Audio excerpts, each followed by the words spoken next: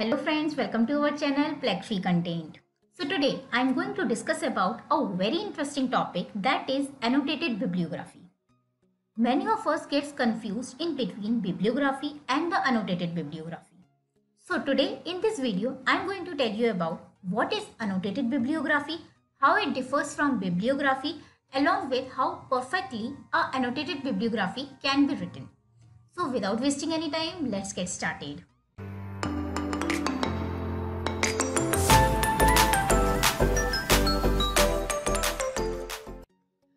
Firstly, I would like to know you what is bibliography. I think all of us are aware about this term bibliography, but still I want to recall your understanding of the bibliography. It is a list of all the sources that we have studied in preparing our research work. It is not always necessary to give the in-text citation of all the bibliography that we have cited in our research paper. There are two most popular styles that generally the authors or the writers used in their research paper for writing the bibliography is Chicago citation or the Oxford citation. Again, it is not mandatory to use these kind of citation. It depends on the university and your supervisor. Now coming to our main topic, that is annotated bibliography. So annotated bibliography is an extended version of a bibliography. That means it includes a brief description of the research work or the source and how that source is relevant to our research work. So the main purpose of an annotated bibliography is just to understand the researcher work along with the relevancy to the topic on which we are doing our investigations. And the most important thing, it is a way to give credibility to one's work if we are using it in our research project. And annotated bibliography is always arranged in the alphabetically order as per the author's name. So that was all about the annotated bibliography, and now I am going to tell you about how to write a perfect annotated bibliography. So firstly, I will start with the format. Generally the format depends on the supervisor or the university. And again, the order, as I have already mentioned, that the order of the annotated bibliography is always be in the form of a alphabetical order of author's name. Next is concise. In annotated bibliography, each point should be summed up in a single paragraph. We should mention only the relevant and the significant details and do not extend it to 3 or 4 paragraphs. Next is transition words.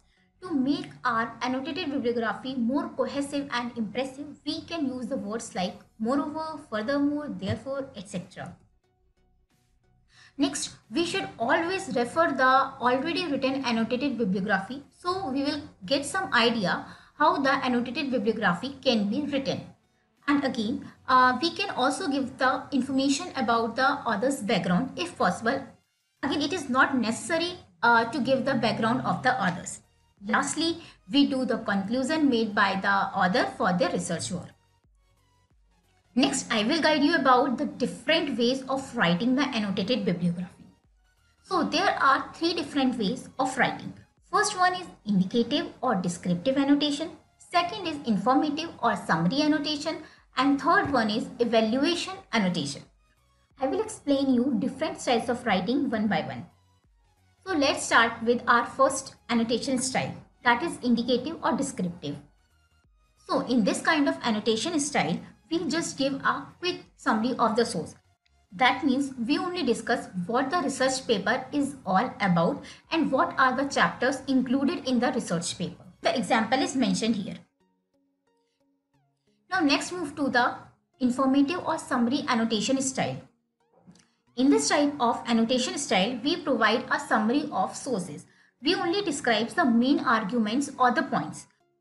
For example, we describe what the research paper is all about and what is its objective and how it fits into our list. Again, the example is mentioned here. The last one is evaluation annotation.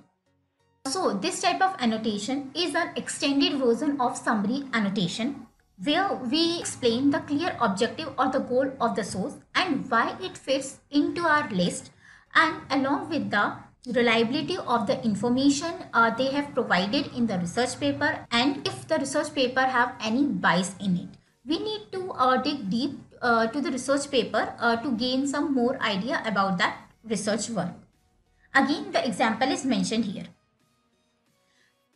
So this is all about the annotated bibliography. If you have any doubt, you can ask me in the comment section. Thank you so much for watching.